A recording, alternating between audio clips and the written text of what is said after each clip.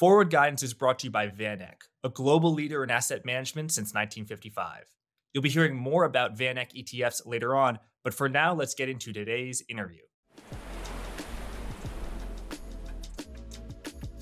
Very pleased to welcome back to Forward Guidance my friend Lawrence McDonald, New York Times bestselling author and publisher of the Bear Traps Report. Larry is the author of the brand new book, When Markets Speak, which I read, I enjoyed. Larry, your previous book was more about looking back at history, at the collapse of Lehman Brothers. This is looking forward about what the next decade and decades are going to be like and how they're going to be nothing like what you and I have experienced over the past decades. Disinflation, expanding central bank balance sheets, a unipolar world. Larry, just paint a picture for the audience of how you imagine the next few decades are going to be like in the world of macro and why that's going to matter for investors and really everybody.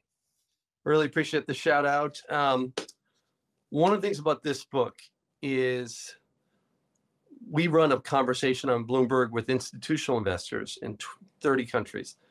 And over the last 10 years, we work with professional investors, hedge funds, mutual funds, pension fund managers around the world. And what I'm trying to do with this book is democratize information. That's why you got to read this book, because if you want to know what really happens behind the scenes, how we formulate ideas, mosaic research, Jack, is like taking a piece of information or a thesis and then surrounding it with other pieces of information to make it stronger or weaker, right? So you can identify weaker investment thesis versus strong one. And what I've noticed in the chat the last 2, 3, 4 years is the amount of people that are focused on a more sustained inflationary regime, that are really smart investors that we trust, that we know. That group of people is growing. So there's more people in the conversation. This is like an institutional chat, a conversation. It's like a live ideas dinner. And that's our business, the Bear Traps Report. And the more people are looking at hard assets versus financial assets. So they're looking at uranium, oil and gas, metal, all kinds of different metals, in the types of metals that will basically be the foundation for our future in terms of our power grid, in terms of our energy sources, in terms of how we actually, fulfill a lot of these expectations, like artificial intelligence, like we can get into. And so if you already, ask the top 2 or 3 or more reasons for this inflationary epoch that you imagine going forward, why is inflation going to be high and stay high? Inflation peaked in the US around 9%. It's now at 3%, giving a lot of wind to the sails of the disinflationists. Number one, how high do you think inflation is going to sort of stabilize at? Are we talking 4%, 5%? And again, back to my first question, what are the major reasons for why this will be inflationary time ahead? So in my first book, it's now in 12 languages. It's a New York Times bestseller. A colossal failure of common sense. It was voted as a top 20 all time at the CFA Institute top 20 book. Very good. I enjoyed it. I read it. I really enjoyed it. Thank you. And so that's the reason why that's important is when I was at Lehman, I was a trader in the high yield distressed businesses, and the fiscal and monetary response, Jack, to Lehman Brothers, right, was about $4 trillion. And that's fiscal and monetary response. We had an austerity period after the 2012 election where, Republicans and a lot of people on the Hill were really responsible around spending, right? Or overly, as some people would say, and not responsible. And so some people would say like over, I guess too much response. What do you want to say? It was an austerity regime. And in the US, we had an austerity regime in, don't forget, Greece, right? So we had all these austerity regimes. And, now we're in a period after COVID. Think of COVID and the Inflation Reduction Act, everything that's come out of Washington, fiscal and monetary response is 16 trillion. So Lehman Brothers, 4 trillion, 16 trillion fiscal and monetary. And then we have a more multipolar world. So not only do we have, 4 times the fiscal and monetary in terms of trillions of dollars more, but we also have a more multipolar world, a world with more conflicts where the people don't trust the supply chains anymore. People want to reshore. Companies want to reshore. The Biden team saw what Trump did with, kind of reshoring and bringing manufacturing back and promising to bring those jobs back. Biden's basically picked up the Trump torch in that regard. You see that's what some of this semiconductor the chips legislation, all this many different types of legislation that are just attempting to reshore jobs because of this populist movement in the United States.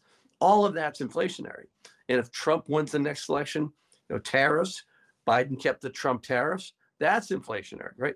The power of labor unions are, I think, 2 to 3 times stronger today than they were, say, 2010, 11, 12, 13. So you've got all these sources of sustained inflation that are coming at us. And now you have, in a multipolar world, more conflicts. We've got 2 wars. And Neil Ferguson, when I sat down with him years ago, he's the one that opened my eyes to this. He said, Larry, wars are the most, like, think of the Vietnam War. Wars are inflationary. We had that incredible inflation in the 70s. And so we've got drones, Jack, drones that are taking out ships in the Suez Canal. They're taking out 2 to 3, 4 refineries in Russia in the last, last month. And so all of those things are inflationary. So we're coming into this more sustained inflationary regime. That's why you got to read this book, When Markets Speak, because trillions of dollars, we're talking about a multi-trillion-dollar migration of capital, and nobody's prepared for it. Multi-trillion migration of capital from where to where, Larry? In this time that you envision of high inflation, what assets perform well and which don't perform well? Think about the last commodity bull market, say 2008, 2014. At one point, the energy sector was the same size as the NASDAQ 100. So the energy sector was about the same size as the NASDAQ 100. Today, the NASDAQ 100 is 18 trillion larger. Okay, 18 trillion larger than the energy sector. NVIDIA itself is 5% of the S&P. That's in artificial intelligence. 5% of the S&P. The energy sector is 3% of the S&P. And so everybody's long what we call financial assets. They're long growth stocks. Nobody's really long hard assets or commodities. They're massively underowned because everybody's looking back at the previous regime. Everybody's looking back at Lehman and COVID in that period of disinflation in the post-Lehman world. And now we're coming into like a 1968 to 1981 regime where different asset classes outperform. So you think that hard assets and commodities and commodity-like stocks like energy will outperform and beat growth stocks? And correct me if I'm wrong. So the major drivers of this inflationary period that you see ahead of us is strong labor, very robust fiscal and monetary stimulus, so basically money printing, specifically from the government, a multipolar world. What do you mean by a multipolar world? And then also, does it have to do with reshoring? Basically, making stuff in the U.S. is more expensive than making things in China. And over the past 30 years, we've seen the proliferation of globalization, which has been disinflationary because countries with very low costs have been producing more and more stuff. And you envision a reversal of that. Is that right? Yeah. Well, think about COVID, right? COVID burnt, the supply chains broke down. So right there, thousands of CFOs around the United States, around the world, were burnt. And they were because they didn't have a backup supply chain. They basically were too tied into, it was complacency, massive complacency, where they were too complacent around, okay, these supply chains are going to be smooth as silk for a long period of time. That's deflationary. In a world where the supply chains, like, think of what's happening in the Suez Canal, think of what's happening with the Panama Canal now with just the water tables, think of what's happening all around the world. It's the supply chains just aren't working as well. And not only that, we've decimated the Rust Belt in the United States. We've taken 5 million jobs out of the United States, and we've sent them all over the world to India, Bangladesh, China. And so we've raised that standard of living around the world. And so energy consumption globally, I mean, if you're in India in a call center, you might make 10, 20 times more than your great grandparents. So your energy supply has been constrained by lack of investment, by ESG and things like that, which and just regulation. So your supply of energy and metals has been suppressed, but your demand, which comes from countries like I said, countries like India, your demand is really exploding, and we've calculated if you take the 2010 to 2014 regime of what we call commodity bull market and investment, we're about $3 trillion behind that previous path. And so that's, pretty daunting. And the last thing is this, just that the stocks you want to own, this is why you have to buy this book, When Markets Speak, because the stocks you wanted to own, the stocks that commanded the larger part of the market in, say, the 60s, 70s, 80s, each decade have been very different. And so in disinflationary regimes, your big cap growth stocks, your Apples, your Microsofts, they typically do really well in disinflationary regimes. Whereas in inflationary regimes, your General Electrics, your industrials, some of your oil and gas, Exxon was the largest kid on the block for a long time. And so the makeup of the market changes dramatically over the last 50 years. And we think we're on the cusp of a colossal migration of capital based on that shift. How high do you think the prices of commodities can get for, for example, oil? The peak in 2008 was about $140, I think. Now it's at $80, which is high, but still below there. Copper, it's pretty close to its peak. It's at about $4.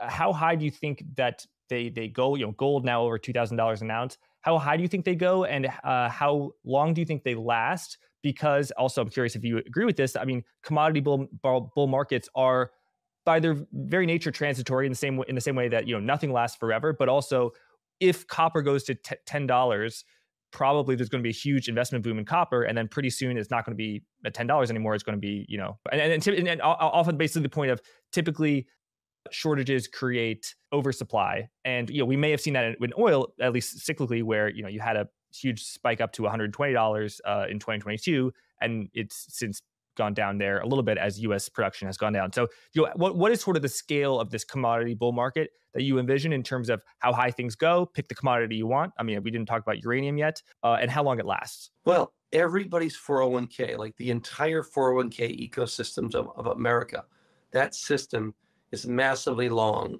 the same trade. Everybody's in the same stocks. Everybody's in growth. And when you think about commodity bull markets, it's like turning around an aircraft carrier.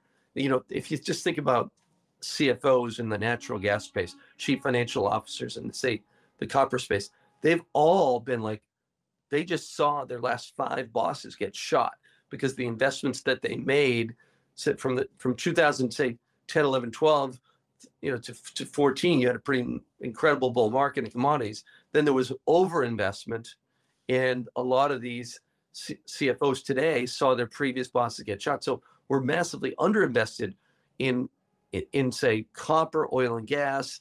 There's a lot more capital discipline. And on top of that, the politics. I mean, just look at Panama. Panama has one of the most, this First Quantum company, this is one of the most incredible copper mines in the world. You can get copper out of the ground, to the ocean from the mine very fast. And whereas in other parts of the world, like in Africa, it takes a long time. The politics of Panama shut that mine down.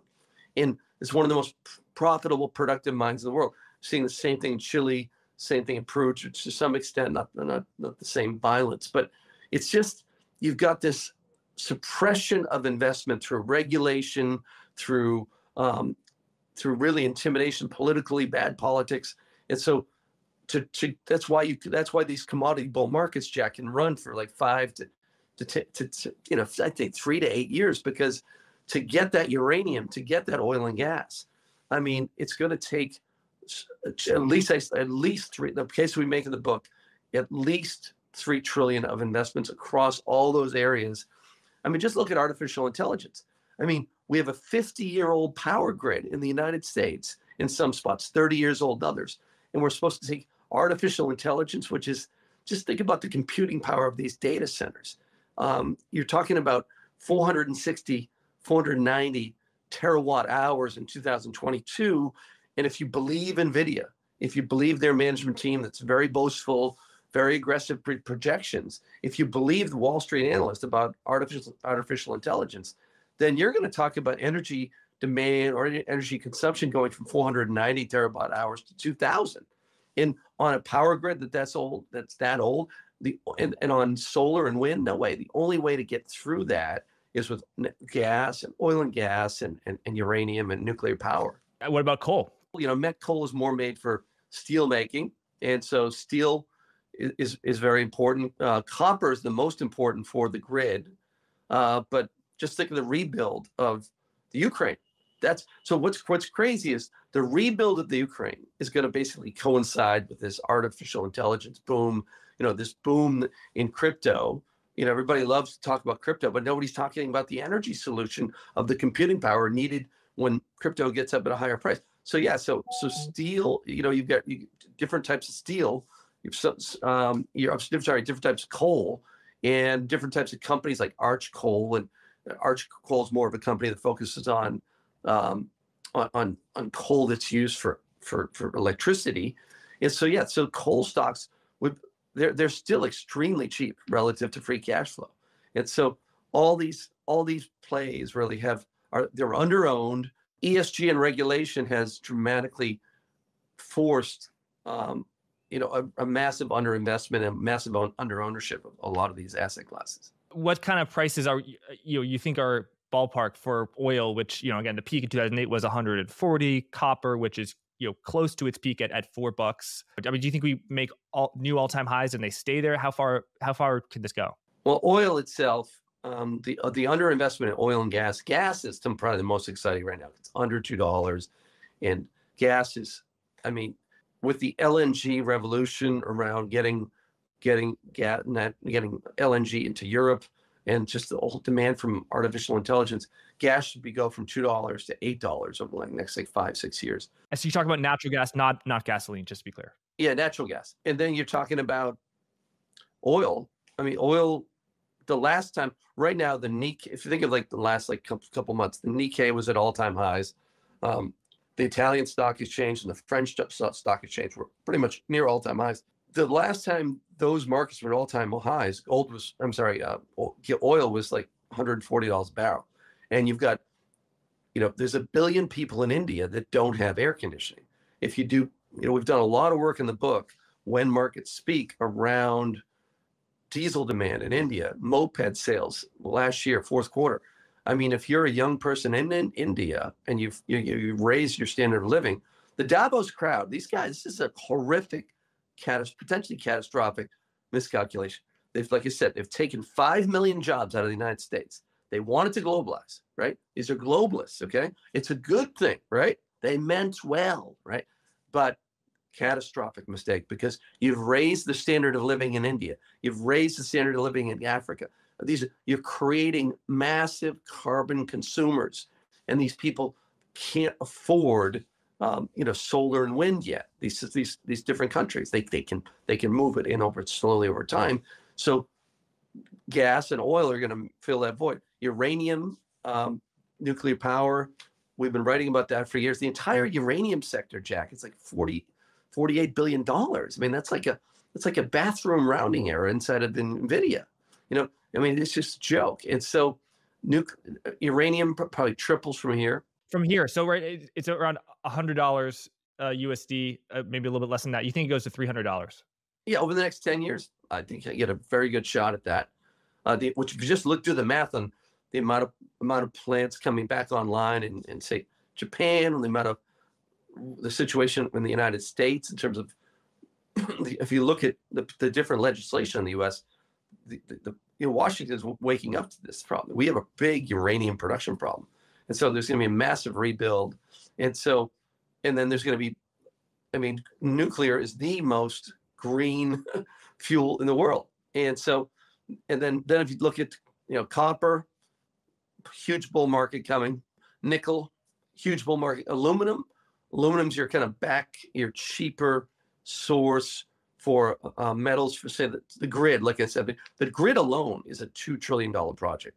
And then you have this rebuild in the Ukraine. And so you've got this just colossal amount of demand coming the next 10 years. And aluminum is a big winner in any kind of rebuild in Europe. If copper is too expensive, then aluminum comes in on the grid. And so that's where I see just tremendous opportunities. So you're a massive commodity bull. And it sounds like you think that India over the next decade is kind of going to be like China was from 2000 to 2008 in terms of just devouring a tremendous amount of commodities to fuel its investment-led growth model and building buildings and that kind of stuff. Is that fair to say, Larry? Yes. I mean, like I said, we've taken the 5 million jobs out of the United States. We've decimated the Rust Belt. There are fathers in the Midwest that their father, their grandfather, their great grandfather all worked at General Motors, and now they're working in restaurants, and they're going to the library at home. They're embarrassed, or they're on disability. I mean, opioid. Just look at Jack. Look at life. Look at what the United States spends on healthcare. We literally like 2 standard deviations greater than any country on earth, and life expectancy in many parts. And we looked at this carefully in the book.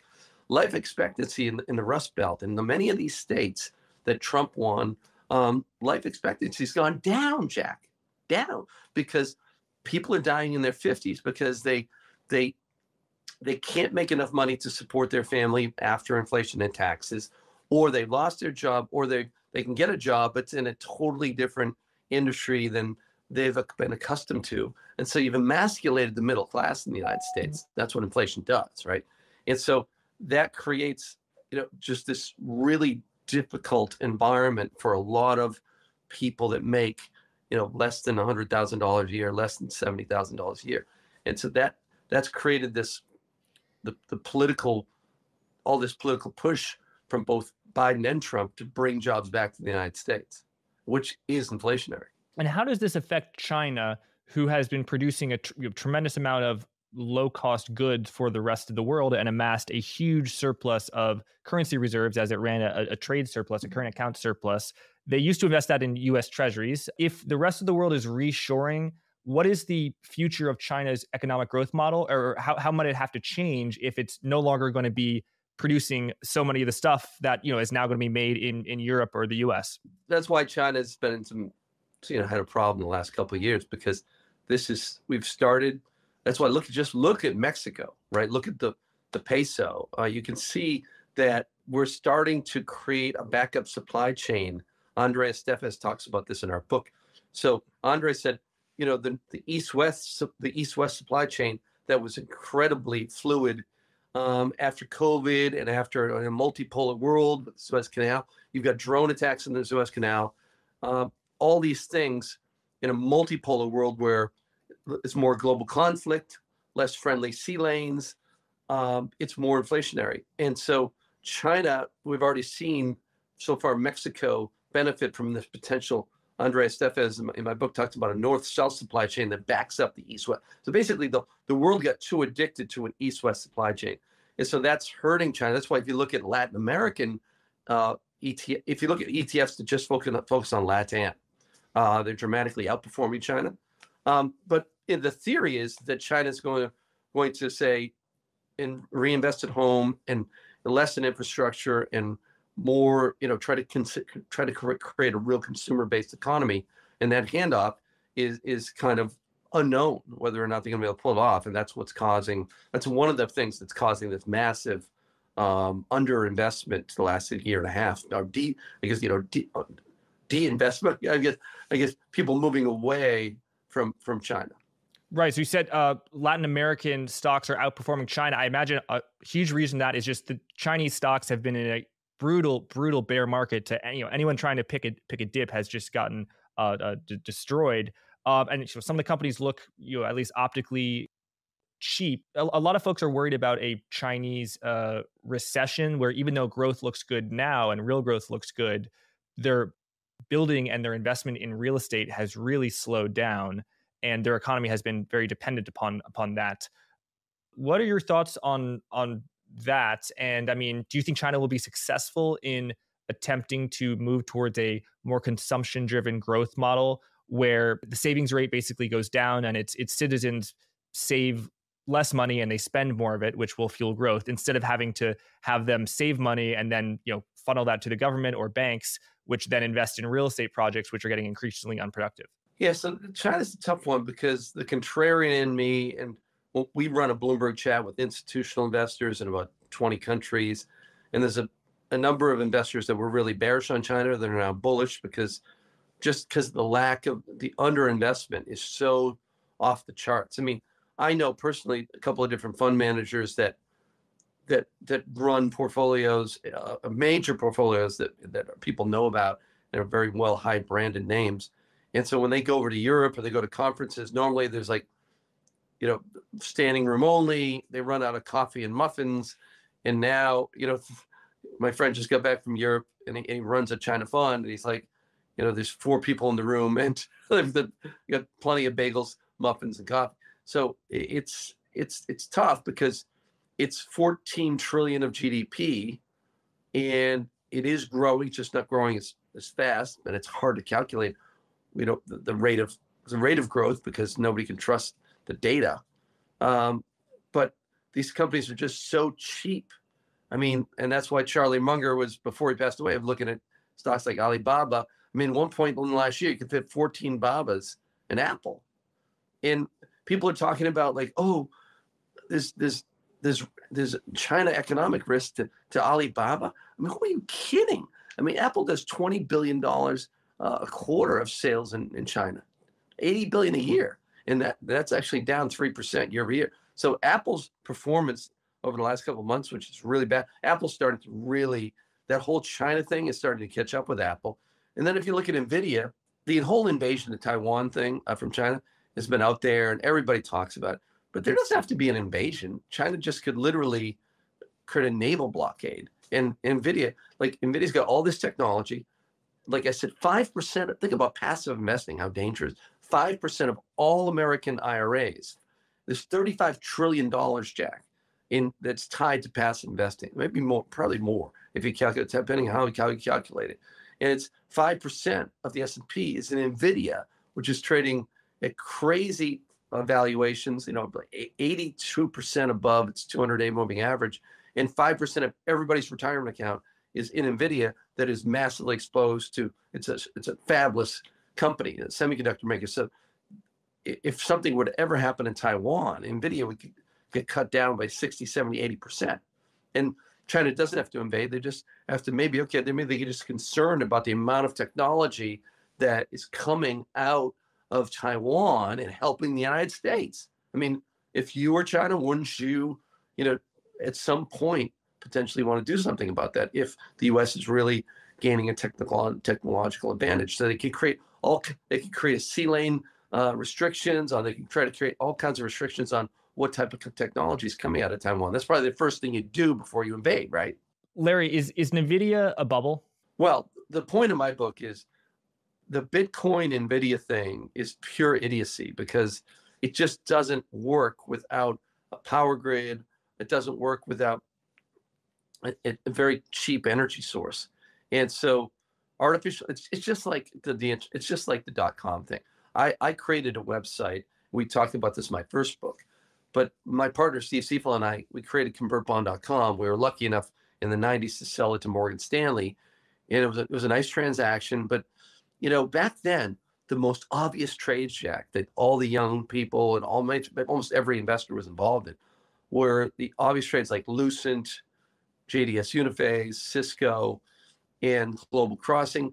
And these companies were like the obvious trades, just like the way NVIDIA is today. But it's the second and third tier trades that nobody feels like natural gas or like biotechs, companies that are going to benefit from this new artificial intelligence revolution. So is it a bubble? Yeah, it's a bubble in the sense that everybody's crowded into the most obvious trades, and nobody really owns the trades that are going to benefit from artificial intelligence for the next 10 years. NVIDIA's doubled its revenues. At what point did NVIDIA become a bubble? Because it went to 400, it looked overvalued, but then it doubles its revenue. So, I mean, do you think that it will the spectacular growth will stop? And I guess you kind of think it's the poster child for speculative activity in growth stocks, which are overvalued relative to commodities. The NVIDIA management team is famous for, these guys are pump artists.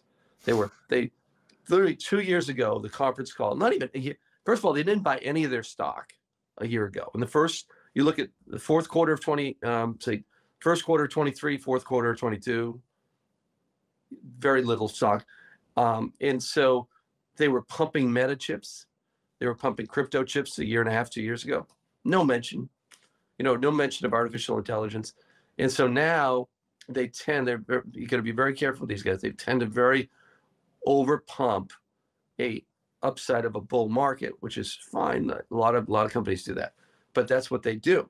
And so when you pump up something like this, and then you look at the circular revenues that come, like if you look at Facebook, how much Facebook spent and how much of Facebook's CapEx budget went to NVIDIA, it's very clear that these companies really aren't using these chips yet. They're just hoarding them because they want to prevent their competitors from getting an advantage in artificial intelligence. And so everybody's like trying to front run the other guy. And if electricity, if you just look at electricity usage, lasts like 3-4 months, we don't really see, a massive explosion yet in electricity usage from artificial intelligence yet. So you see it, but it's not like, it's nowhere near what NVIDIA's growth rate is. So there's clearly hoarding going on. And it's basically a circular thing where the FANGs, certain members of Mag 7 are like trying to front run the next one. And all the time these chips get higher and higher in price. It just incentivizes all the competition to invest. So their moat that everybody talks about is just going to get smaller and smaller and smaller. And at $2.3 trillion, trading 82% above the 200-day moving average. Apple in its best day, Jack, in its best day, September 2020, when it was at 2 trillion. So don't think of it, NVIDIA in a stock price, right? That's always think of it as like a market cap.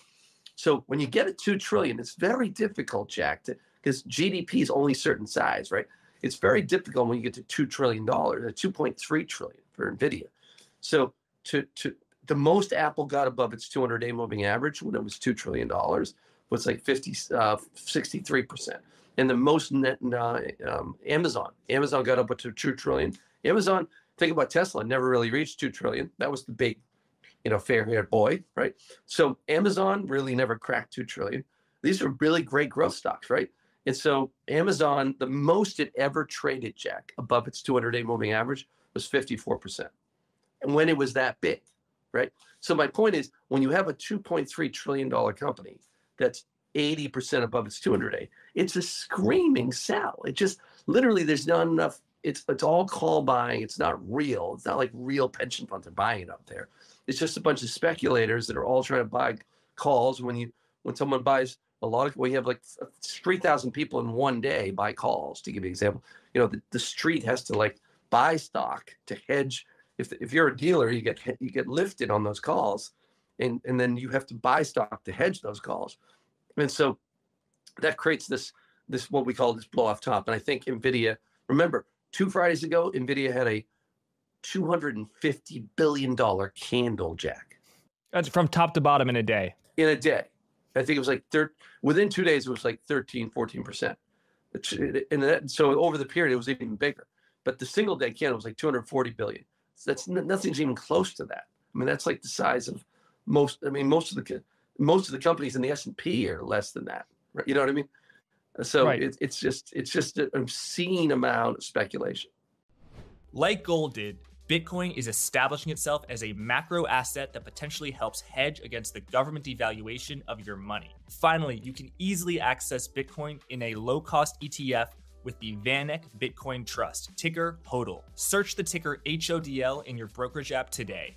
Visit vaneck.com/HODLFG to learn more. That's vaneck.com/HODLFG. Now the disclosures. Investing involves risk and you could lose money on an investment in the VanEck Bitcoin Trust, also known as the Trust or HODL. The value of Bitcoin and therefore the value of the Trust shares could decline rapidly, including to zero. You could lose your entire principal investment. For a more complete discussion of the risk factors relative to the trust, carefully read the prospectus link below. Thanks, let's get back to the interview. Larry, I'm just kind of putting the puzzle pieces together. NVIDIA is 5% of the S&P 500. Apple, other tech stocks really dominate the S&P 500. As you say, energy 3 to 4%, materials, a small percentage of a fraction. So if the things that you think will outperform energy, gold miners, commodity producers are so small within everyone's investments, and those are going to do well, but they're small. So whereas so much of the S&P 500 is things you think might not do that well, you talked about NVIDIA, which you said is the screaming sell. Would that lead you to be bearish on the entire index because what you think will underperform just is so large as a percentage of the index? And okay, great, you love energy stocks and you love gold miners, but what? There's one gold miner in the S&P 500, and there's only a handful of energy companies and material copper producers and the like. Well, so think of the last time we had a multipolar world commodity bull market, 1968 to 81. So 1968 to 81, multipolar world commodity, we had a commodity bull market in there. And so industrials, metals, oil and gas, uranium, those groups, materials, those groups were 49% of the S&P, 49. Now they're like 14. So your industrials, your metals, your oil and gas, your materials, all those are like 14% of the S&P versus 49% in, say, 1980, 81. So with the highest conviction, and that's why you have to buy this book to prepare yourself, we're probably going back to like, 30% of the S&P, 32, not 49, but those groups are going to command a much larger percentage of the S&P. And right now, and that's what we've seen, like in all crazy bull markets, like 2007, look how big the financials were as a percentage of the S&P, 2007, 2008. They were enormous. I think it was something like mid-20s. And so maybe mid to low 20s. And that's still an enormous amount for the financials. And so in different bull markets, energy at one point important time was, a very high percentage of the S&P. Like ExxonMobil was the largest stock in the S&P. So you have these periods where they go on for long periods of time, and we've gone through a very long. That's my whole point in the book. We go through a very long deflationary, disinflationary period, and if inflation normalizes at 3-4% versus 1-2, that's what triggers, a lot of this migration. Like I said, it's not going to you're not going to see these things go back to 49% of the S&P, but they go from 14% of the S&P to 30, 32, 35. Yeah. So you said inflation settling out at 3 to 4%, so mildly higher than double the Fed's target of 2%. But you don't think that there will be sustained, 9%, 10%, double-digit inflation like we saw in the 1970s, although that is, of course, possible. In the book, I'm careful around that. I think it's possible, but there's a lot of factors, aging population in the world, aging population in China, in certain countries, that might prevent that crazy, 9%. A sustained 7%. And by the way, you look at history, civilizations break down after because people don't understand, if you bought $100 worth of groceries in 2019, even though inflation's come down a little bit over the last year, that $100 of groceries in 2019 is still $120, $125. So in other words, it breaks down a society. That's why the bottom 30% of Americans, the New York Fed told us they only have $400 in their checking account, right? And so the higher inflation goes, the more support you need. And it's one of the reasons why I look at these student loan things, right? So this is what we talk about in the book. If the government all of a sudden giving student loans or providing, look at SNAP benefits, look at the percentage of Americans that are getting SNAP. That's food stamps. It was like 3-4% of Americans in, say, the 90s or even 2000. Now you're up near 13-14% in some parts of the country. And so your social safety net in an inflationary regime, for a whole bunch of different reasons, gets a lot heavier. That creates more demand for federal spending. At the same time, your interest costs are high. The bottom line is the only way to get out of a $35 trillion hole where your social safety net is a lot larger and your debts are that high. $35 trillion hole is what we call financial repression. And that's what we talk about in our book, When Markets Speak. And it's now number one on Amazon right now in finance and all the financial categories. You got to buy it today, because what's about to happen is this financial repression decade where the Fed's going to get forced to hold interest rates below the rate of inflation. And that's where you get, if you're holding your interest rates below the rate of inflation, that's where you get a very substantial, that's the way they get rid of the debt. So what we talk about in the book is, and you and I have talked about this in the past, debt jubilee. So you go back the last 3,000 years of civilizations, people get rid of debt by what we call debt jubilees. They just do a debt reset.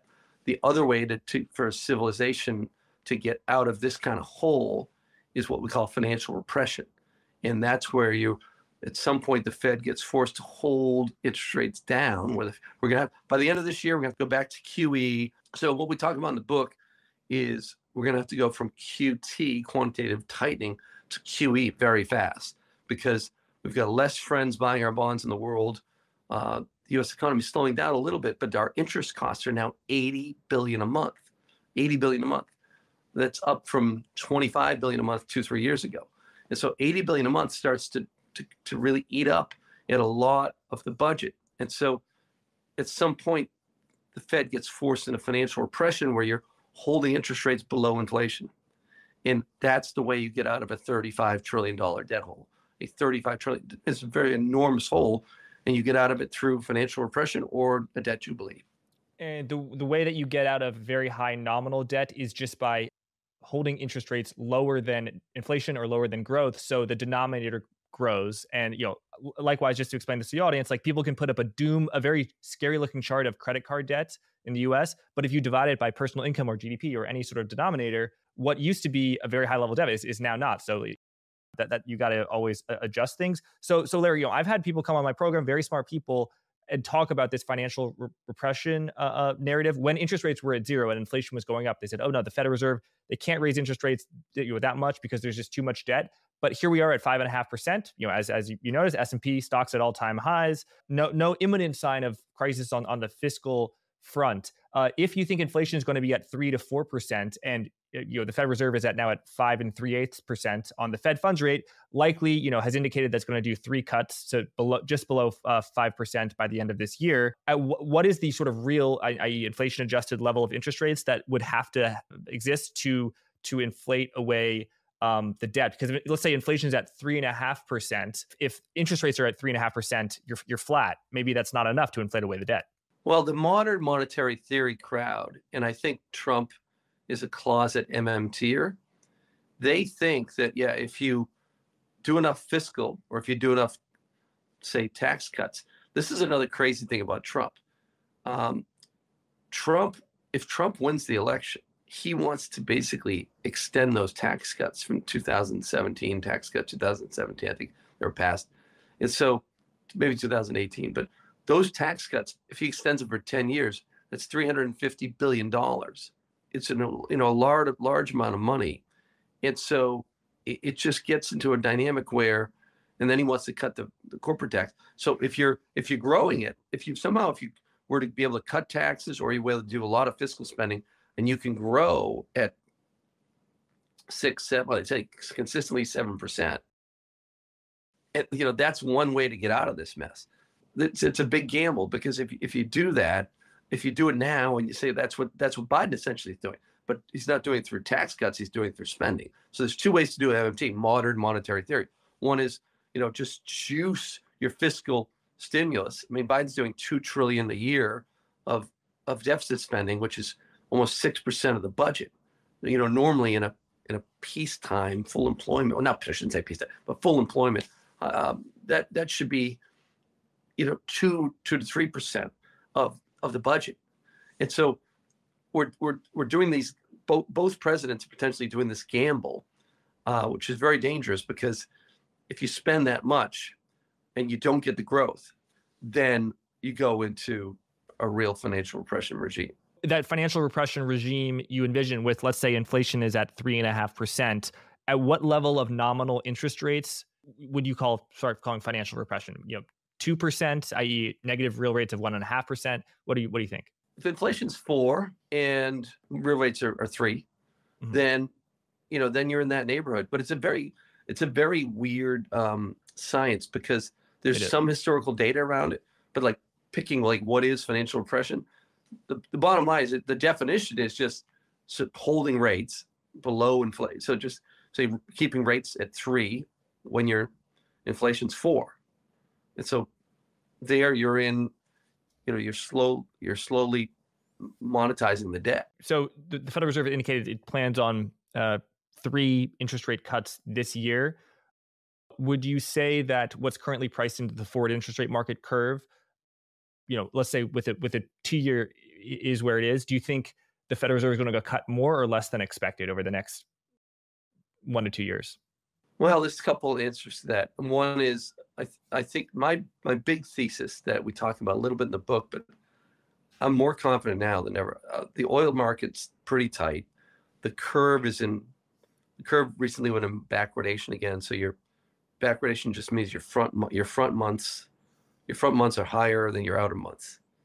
The major thesis of the end of the book, and the major thesis I think it's going to play out this year, where high conviction thesis in when markets speaks, is that if the oil market's so tight and the labor market supposedly even a decent economy, especially in the high end where a lot of travel, and you got a tight oil market, you can look at backwardation, the oil curve, and all that means that the front months more expensive than the outer months. That's typically bullish. Seasonality's coming back.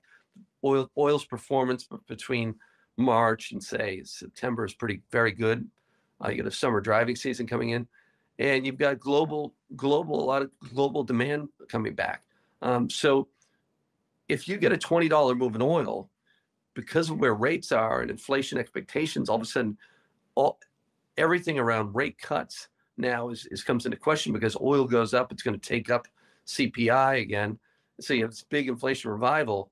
That's where your interest rate sensitive stocks, like your regional banks, I think that if you look at New York Community Bank, Jack, and we talk about this in the book, When Markets Speak, but the way they marked the book and the way the stock, went to zero that fast, and same thing around Silicon Valley Bank, these banks just have horribly mismarked books. And right now, after what's happened at Silicon Valley Bank and New York Community Bank and Signature Bank, you've got regulators that have with egg on their face, Jack, and they're looking around the country for the next victims. And if right now, if you just look at Comerica, you look at Zions, you can look at a whole bunch of different banks, look at U.S. Bancorp. All these banks have departments that are massively long commercial real estate, massively long mortgage-backed securities, all kinds of interest rate sensitive assets. And if rates don't come down, you've got CFOs and financial teams in these organizations that have just been really begging the Fed for rate relief. It's one of the reasons why the Fed has been turning dovish, because they know they could create not a Lehman event, but definitely an S&L crisis event. And so that's the thing about oil, is oil and drones potentially have a colossal impact on the banks, because drone strikes hitting refineries, drone strikes, basically closing down transport in the Suez Canal, oil demand, it's like a 1960s, 1980s world, multipolar. You get that move up in oil, and all of a sudden the long end of the curve the Fed loses control of that. And next thing you know, there's an Apple bond, Jack. You got to focus on this. There's an Apple bond that's backed by Apple, and it's a long duration bond, so it's long maturity. It's traded in the last 9 months. It's traded in the last 6 months and 56 cents on the dollar because of duration. Yeah, but it's not credit. It's not credit. It's all duration, right? It's all duration. Yeah, but well, that's the problem with commercial real estate. You've got credit and duration, and so you just have, if you have that kind of an energy move, the probability that we lose a Comerica or a Zions and have another kind of banking crisis I think is pretty high. That is really interesting, Larry. So there was a time when interest rates were at zero, when everyone who would go on TV, not you, but most people who go on TV to talk about banks said if interest rates rise, it would be good for banks because their loan yields would go up more than deposit costs, because it would happen so fast, and we went from 0 to 5.5 in a little over a year, but seems like the blink of an eye, as opposed to the previous rate hiking cycle, which was very, very slow. A lot of banks' net interest income suffered. So do you think that basically the correlation between bank stock, let's say a financial stocks ETF and a basket of banks and interest rates is basically negative? In other words, as interest rates go up, the bank stocks go down. Yes, so what we've seen, and we talk about this in the book, When Markets Speak, the performance of the banks this year. And remember, there's two different types of banks. The regional banks are tiny, right? But companies like U.S. Bancorp are the fifth largest bank in the United States. And Comerica and Zions, these are not little tiny banks. But these banks, the performance of these banks since last January, so a little bit more than a year, you're underperforming the S&P by between 30 to 50%. That's something you've never seen outside of a financial crisis. And I was in a meeting yesterday with a big hedge fund in New York, and I'm staying here at the Harvard Club, as I told you. We're doing events. I'm on the road. And so this dynamic is like, you have banks that are mismarking their books.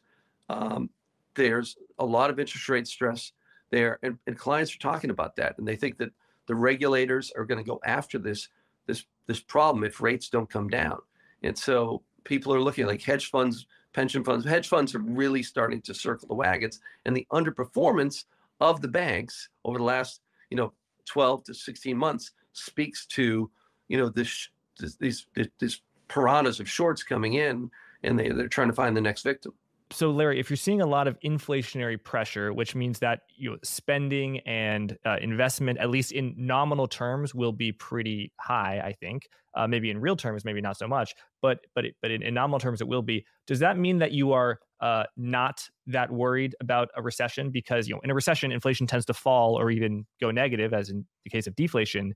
So, an inflationary decade, maybe it's not a great time because prices are going up, but it would not be one in which there is a deflationary recession almost by definition.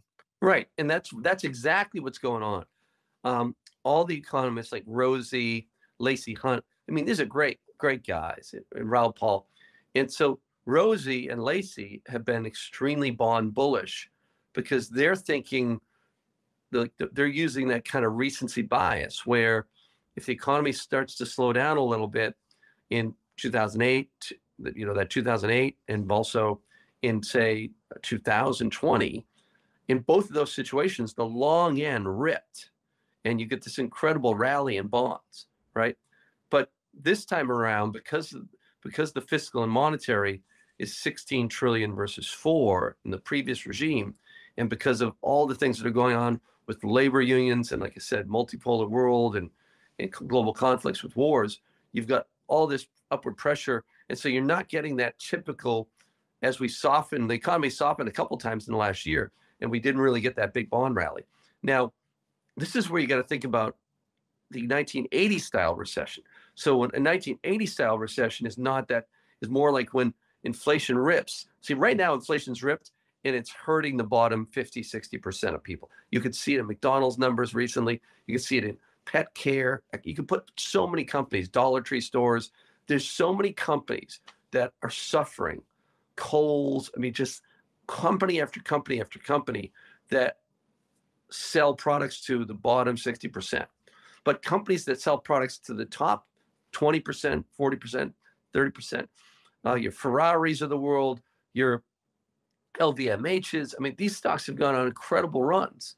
Your American Express versus, say, Discover. These are huge divergences, right? So it's just boom, boom, boom, where it's the top group is actually in a bull market economically. The bottom 60% are in a bear. But if inflation rips one more time, then what happens in a 1980 style recession is it basically starts to move up from lower middle class to middle class, and then eventually gets to the upper class. So at some point. But you think about it, if you're in Palm Beach, Jack, and you have, say, this is a high net worth person, but just to keep it simple, you had $10 million in a money market fund, right? Powell just gave you a 300 to 400% raise because you were getting 70 to 80,000 a year in 2021, and now you're getting 500,000 a year, right? 450. So that is making, you're going to travel with that money. You're going to revenge shop. And that's why you get all this wacky data in the economy. It's so obvious, Jack. It's just like, because half that top 20% of people, of husbands and wives and children, they're doing revenge travel, revenge shopping. They just have extra money that they never had when the Fed was suppressing rates. Never had it before in terms of that incoming interest. But the bottom 30%, that according to the New York Fed, according to them, not me, the bottom 30% of Americans only have $400 in their checking account for emergencies. Those people are getting annihilated. And that's why in an election year, there's so much pressure on the Fed to cut rates. And that gets back to, if they cut rates with inflation starting to bounce, that's going to just drive money. So that's what's going to trigger this colossal migration of capital. One of the biggest trades of our lifetime in When Markets Speak. Buy the book today on Amazon. Larry, the final question I want to ask you about is a topic you address in the late part of your book about the future of the US dollar as the world's reserve currency. It currently is and has been.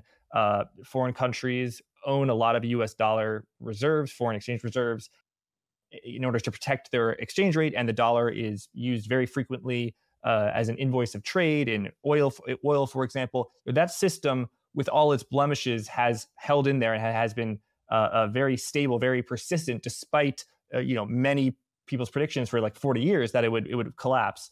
What is your view on the future of the U.S. dollar and the U.S. dollar as the world's reserve currency? Well, listen, the U.S. is not going to lose its status as the reserve currency in our life, probably in my lifetime. I don't know about yours, you're a little younger. The bottom line is, what we talk about in the book is when you use the club, imagine like a bully club of sanctions, and you're supposed to use this club once every 10 years. But when you use it over and over again, you hit multiple countries over the head. You just build up a resistance of countries, and all the other emerging market countries are looking at you, hitting those countries over the head, bully club. I mean, you take Russian assets. Putin's a bad guy. You're going after oligarchs. You're seizing Russian capital. So that's driving people into things like Bitcoin and hard assets. And so you can say that the dollar has been strong, but the dollar's only been strong because the Fed's holding that front end up, right? Because the 6-month T-bill's paying 5%. That's sucking dollars into it, right? But the moment the Fed starts cutting in a multipolar world with high sanctions and everything we're seeing around global trade and confiscation of capital after the tragedy in the Ukraine with Russia, the dollar is going to come get hammered. And so that's why the dollar is essentially being held up by the Fed. Now, does the dollar lose its reserve currency? No, but remember, the oldest democracies, and that's what we talk about in the final chapters of the book, the oldest, like think about Tocqueville and Tytler. This Scottish historian, Tytler, he goes back to Tocqueville and Tytler, go back to the 1800s, late 1700s, 1800s, and they looked at democracies. And you know what? You look around the world at you look at Argentina, you look at Venezuela, Puerto Rico's but U.S. territory, but you can just see there's lots of societies that haven't lasted very long once the citizenry figures out that they can drain the public treasury. And you look what's happening in Washington when we're promising people that come into the country for 5 minutes, a huge goodie bag, right? And so we weren't doing that like 150 years ago. And so if you're doing that kind of deficit spending and you're raiding the treasury, you're building up the debt to unsustainable levels, that's why democracies don't last. And the last thing I'll say is the cycles of democracy that Tocqueville and Tytler talked about was countries typically start off in bondage. Right? And think about that's where the U.S. was during the Revolutionary War. I mean, where we were under the thumb of the king, in the 1773, 4, 5, and then you work out to patriotism, entrepreneurship, abundance, but then as the country flourishes, you come into this, what we call generational problem, where the next generations are not as hungry. They need to be accommodated. Next thing, you go into complacency and apathy, and then back to bondage. And this is a cycle that has repeated itself many times in the last, 2,000-3,000 years. And so, and if you look at the United States today relative to where it was, say, 50 years ago, you can definitely see traces of this cycle. And so eventually, in the next 50 years, we probably lose that reserve currency status. You see a slow erosion of the dollar, but more in the short to mid-term. You are much more concerned about the level of the dollar relative to other fiat currencies than you are about the relevance of the dollar. In other words, the decline of the US dollar as a reserve currency, that's a very long-term story. Short-term, you're a dollar bear, but you don't think that it's going to be eroded anytime soon. Exactly. No, short-term is just the dollar's been on the high horse for a long time now, for 2-3 years. The Fed's been, because the Fed, remember, one great lesson in investing, we talk about this in the book, there's different ways to figure out the dollar. When the Fed is more hawkish or holding up rates relative to the other central banks, that's a big factor in the dollar, and that's what's been happening. But the other factor is if the U.S. economy's much stronger than the rest of the world. And that was the case, say a year and a half ago, last year, that's also helping the dollar. But once the Fed, because it's holding up rates for so long and hurting, so many people that are in the bottom 60%, and once they're forced to cut because of all kinds of things like the regional banks, then the dollar really gives way pretty quickly. And so there's two trades. There's the 1, 2, 3 year trade of the dollar, and then there's the long-term trade of the dollar. And do you think the Federal Reserve will cut more or less than, let's say, the European Central Bank? Because I know in the past that the U.S. interest rates were allowed to be higher than Europe, which in some cases maybe because for reasons we won't get into is like less productive, and Japan as well. I mean, like, do you think that if the euro is going to strengthen against the dollar, is it because ECB, European Central Bank, interest rates are higher than the Federal Reserve, or is it for other reasons? Well, hey, listen, the U.S. has a banking system that's more sophisticated. We've got leveraged finance, leveraged loans, CLO. All of our financing is more sophisticated than Europe. And that's a huge part of why the U.S. has been a far superior economy. And our government's been typically less big and less onerous than a lot of the European countries. But that's becoming less of the fact. But the Fed's at a period where the U.S. economy and the banking system is probably more vulnerable now. The population in an election year is more vulnerable. That's one thing Powell has to deal with.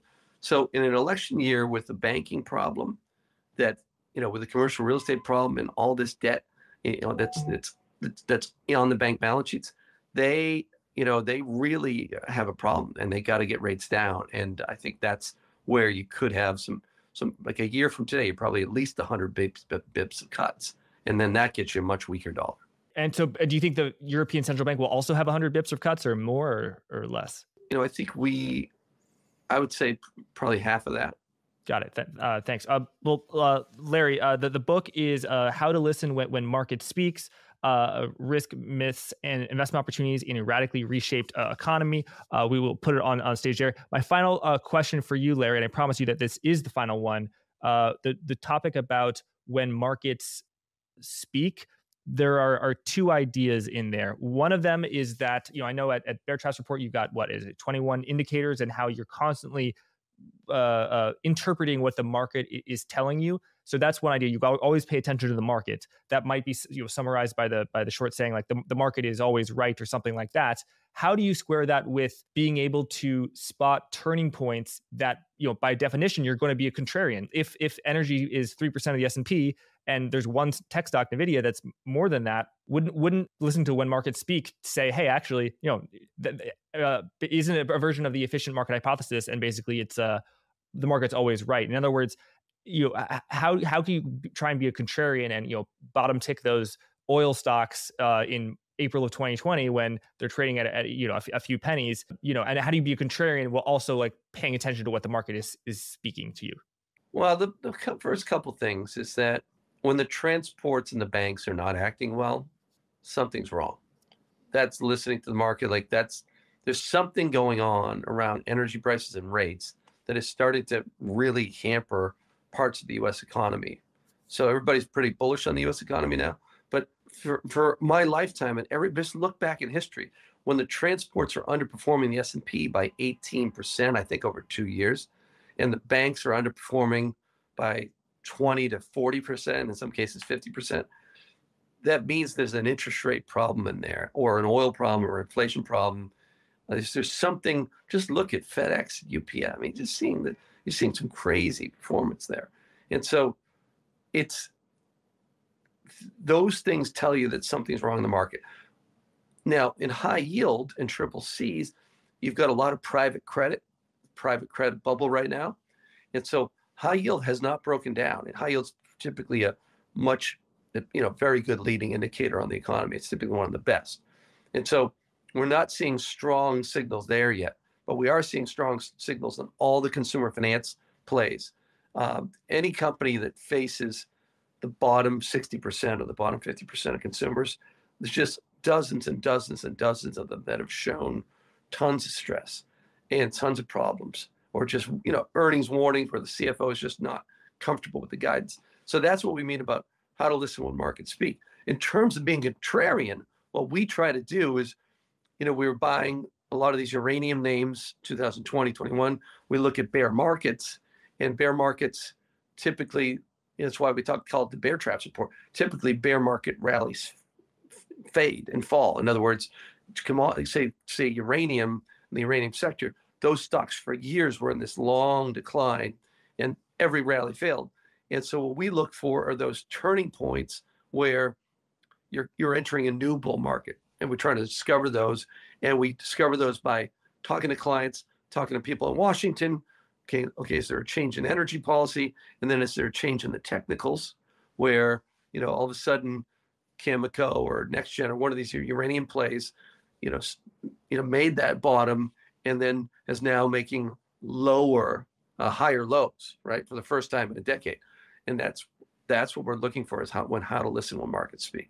Thanks, Larry, for coming on. Pleasure to speak with you. People can find you at Convert Bond on Twitter. Hopefully, I will be able to interact with you again. My account is having some irregularities. Larry, thanks again, and thanks everyone for watching. Thanks, Jack. All the best. Thanks for watching. Remember to check out vaneck.com/HODLFG to learn more about the VanEck Bitcoin Trust, ticker HODL.